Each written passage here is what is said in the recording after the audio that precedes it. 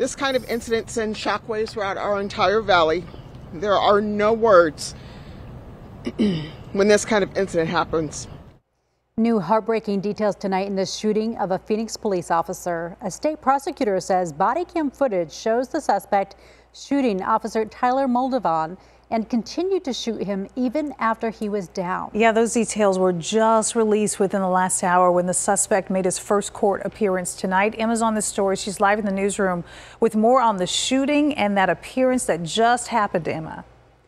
Right, the 24-year-old suspect, Essa Williams, is a 9-time convicted felon, and now he is facing multiple charges, including attempted first-degree murder and aggravated assault on an officer, as well as resisting arrest.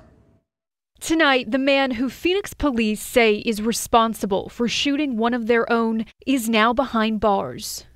He continued to shoot the officer even after the officer was on the ground. 24-year-old Essa Williams was arrested around 2 this morning. Detectives say he shot Officer Tyler Moldovan, who was investigating people doing donuts near 19th Avenue and Camelback. Officers found a car matching one of the descriptions at a nearby apartment complex. That's when police say Officer Moldovan found Williams hiding behind the wall of someone's patio. The irony of this whole thing is that our officers put this uniform on every day, not knowing what's going to happen to them on any given shift. They're our true heroes. We're told Moldovan gave him commands, but seconds later, Williams pulled out a gun and shot Moldovan multiple times. We may have an officer down. I need several units coming this way. Moldovan was taken to the hospital in critical condition. The other officers on scene acted quickly and were able to get the suspect into custody. Williams has a long criminal history. He did prison time for armed robbery, aggravated assault, and endangerment. This incident highlights the inherent dangers that police officers face on a daily basis as they protect the citizens of the city of Phoenix.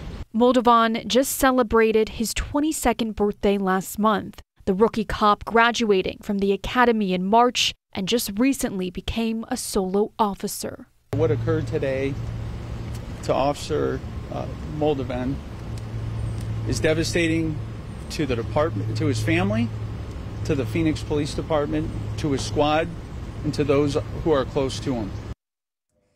Now, Moldovan is still in extremely critical condition, and we're told he comes from a service family. His wife is a trauma nurse. We are certainly thinking about all of them during this time. Meanwhile, Williams is being held on a $3 million cash bond. Jamie. This is just heart-wrenching. Emma, thank you so much.